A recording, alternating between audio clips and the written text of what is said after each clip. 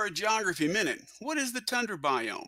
Just a reminder that a biome is a place on Earth that shares the same type of climate, plant life, and animal life over a large area of land.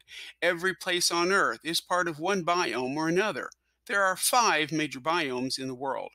Today, we cover the Tundra Biome. Tundra is the coldest of all the biomes. Tundra comes from the Finnish word meaning treeless plain. It is noted for its frost covered landscapes, extremely low temperatures, little precipitation, poor soil nutrients, and short growing seasons. Tundra also covers about 1/5 of the Earth's land surface. There are 2 major tundra biomes. They are the Arctic tundra and the alpine tundra.